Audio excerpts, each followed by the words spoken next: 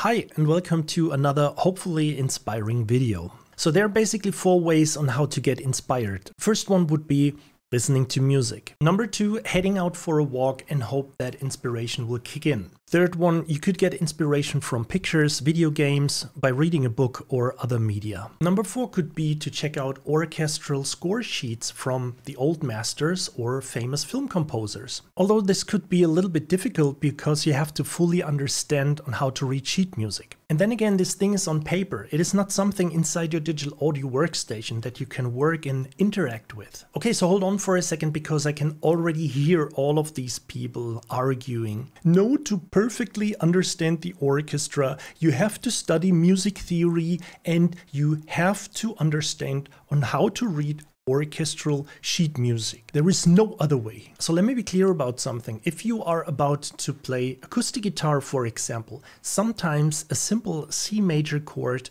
or a minor pentatonic will absolutely do. There is absolutely no need to learn music theory right away, how to sight read, or as your first track, learn how to play Mediterranean Sundance. So when it comes to orchestral music, it is absolutely your choice on how to start. So to get back to the main topic of this video, what to do when inspiration doesn't show up. Don't worry, I have something for you. It's free, so let's check it out. So what I want to show you are inspirational boxes. So what are these?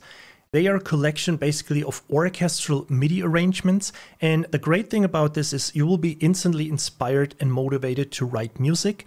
If you want to learn how to arrange for orchestra, this is an excellent opportunity to get into this. And the best thing is you can use those arrangements in your personal but also in your commercial work. So let's check it out. So what I'm going to import right now is from a freebie package that you can get from my store. You will find a download link in the video description, and my robot assistant will take care of your freebie download. So what I'm going to do first is zoom in a little bit here, and you can see all kind of instrument tracks. All you have to do is import these into your existing template or start assigning these tracks to your virtual instruments that you own. So what I'm going to do now is create instrument tracks. I know it's not the most comfortable way.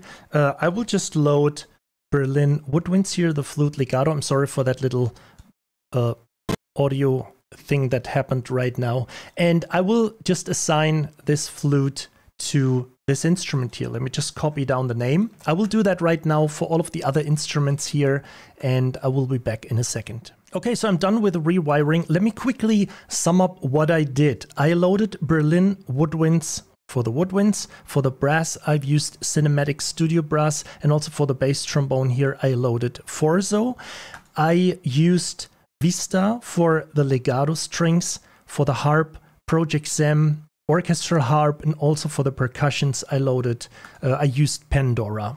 Next thing I did is some small slight adjustment for the brass instrument. Cinematic Studio Brass can be a little bit sensitive when it comes to the dynamics, so I just trimmed them down a little bit because the brass was a little bit too loud. It varies from library to library.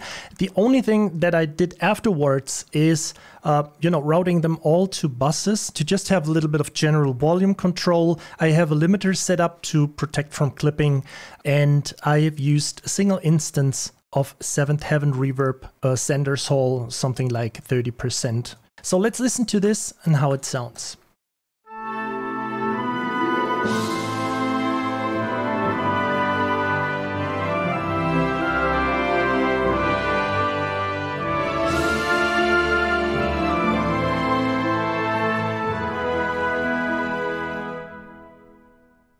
Okay, so I think it sounds pretty decent considering that we only did some rough adjustments. So if you're interested to grab a few of these arrangements, make sure to check out the link in the video description, and my robot assistant will take care of your download. Okay, so I hope I was able to inspire you a little bit with this video. If you liked it, please give it a thumbs up, subscribe to my channel in case if you haven't already, and hopefully see you on another video of mine. Thank you so much for watching.